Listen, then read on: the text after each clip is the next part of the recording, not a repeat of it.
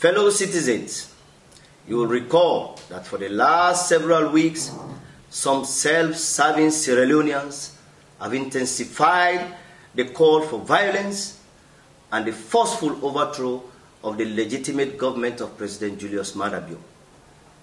Government has shown restraint in an effort to uphold the fundamental rights of citizens.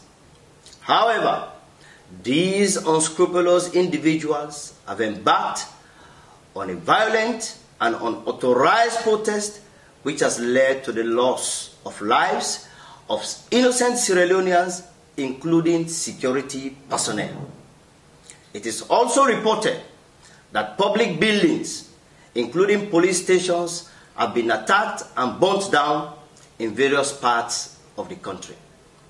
Therefore, government wishes it to be known that as a country of law and order, these violations are unacceptable in all their forms.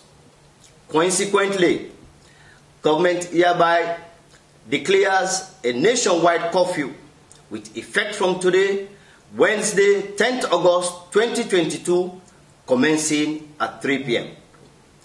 Government reaffirms its commitment to maintain law and order, including protecting the fundamental right of the general public.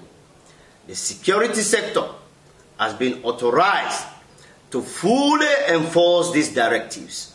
I thank you.